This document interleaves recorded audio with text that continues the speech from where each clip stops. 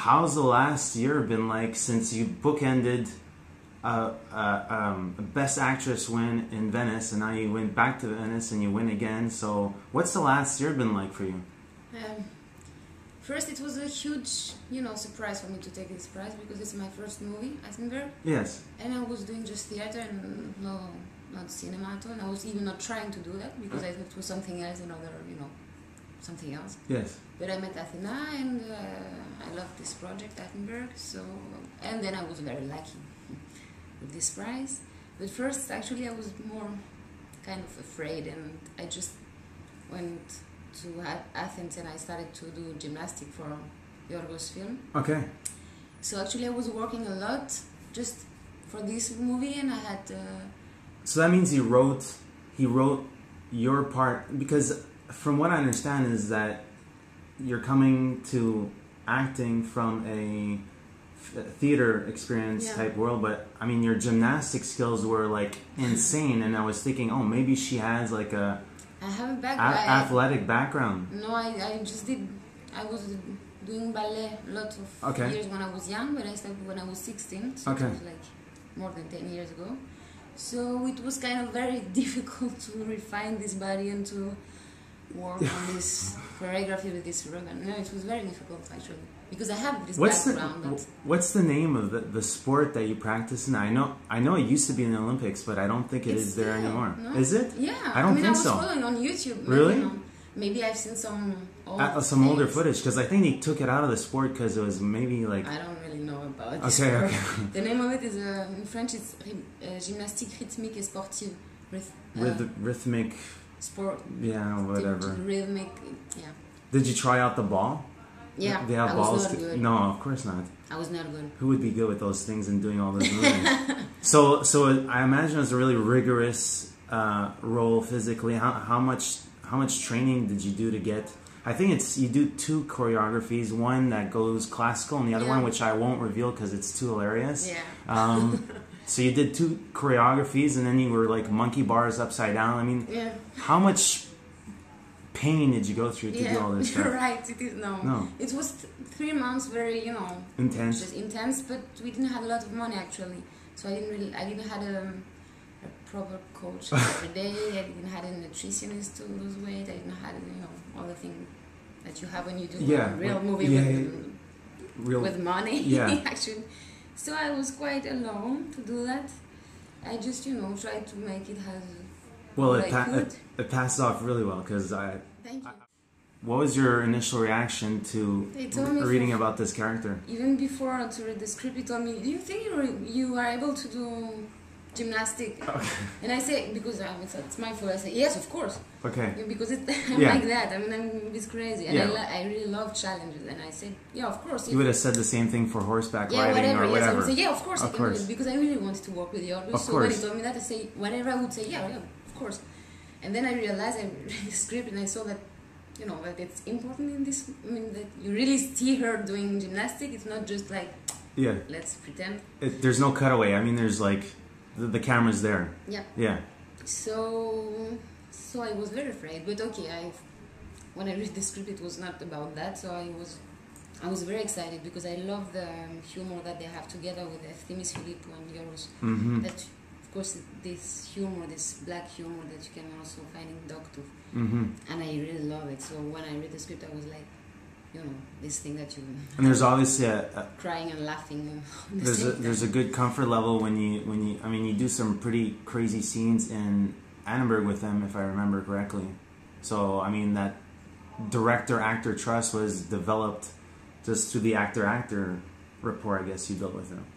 Yeah, I work with Athina and Yorgos because I believe in what they do, I trust them. I mean, we're a kind of team now, and I think we all agree about what we are searching for, and it's a matter, we trust each other a lot. Now, that's how it's possible. Sorry, going back, and I forgot to ask you this before, but I was shocked. I was absolutely floored to learn that that you won a Best Actress prize for a language that is not even your mother tongue. You're actually from France, or born in France. I'm born in Greece, but both of my parents are French. Okay. And I stayed in Greece until 6 years old. Okay. So when I did Actenberg, it didn't speak Greek.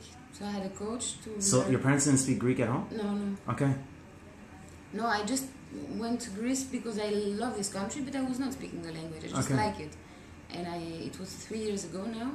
So when I did Actenberg, I was in Greece for 1 year, and I was just speaking, just for food and basic stuff. Yeah. I couldn't Bars, say what Marina is saying in the movie. It's like, So was it phonetically fed to you? I mean, did you just you would learn the lines by heart, and you just Yeah. Okay. Yeah. It was, you see, it's like that.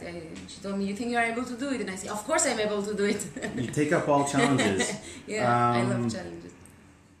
Yorgos, and he said that he didn't give too much background information about the character, so you basically stuck with the script. Did you try to did you bother trying to figure out what her story was? How did she get in such a wacko place to begin with, and being menaced and loved by this weirdo coach?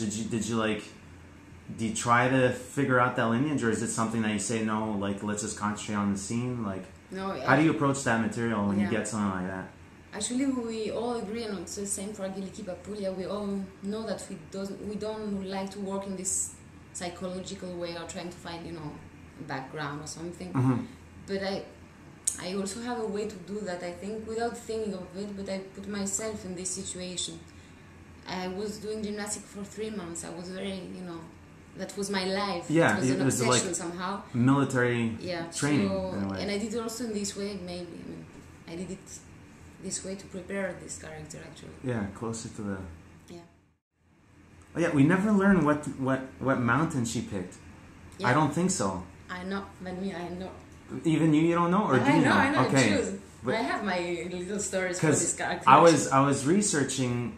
Because in the film, the leader of the group, the Tom Cruise of the group, let's say, because I'm calling it Mission Impossible, but for wackos, and he picks Mont Blanc, which is the biggest one. It's even got a pen named after it.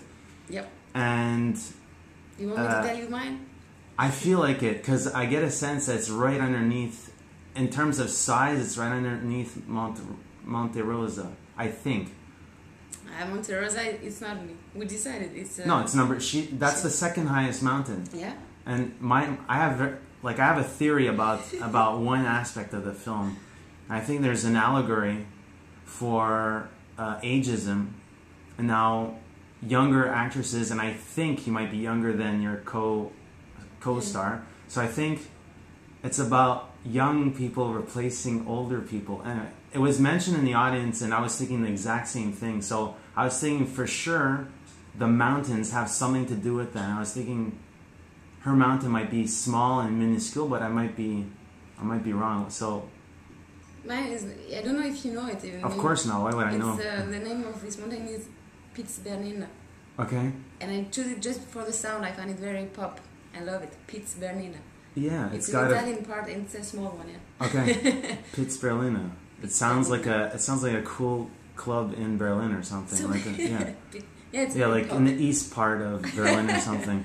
But for sure, it's the smallest and the less important one. So right now, in terms of your career, do you reside in Greece? What are your future acting parts? Now I was for 3 years in Greece, and I'm moving to London. Okay. And I have an agent in Paris now because I would like to work in my language. Your native French? I would like. Yeah. And it's going on. But I'm moving to London to also work in London. Okay. But I think my next project is going to be in Italy. Italian? Yeah. Oh, great. So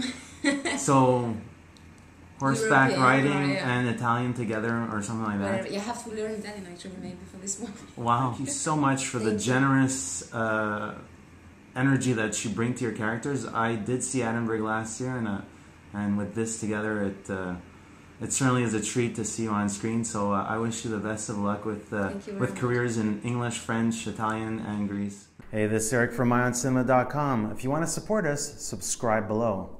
For more reviews, interviews, film festival coverage from Sundance, Cannes, Toronto, you want to check out these guys on this side.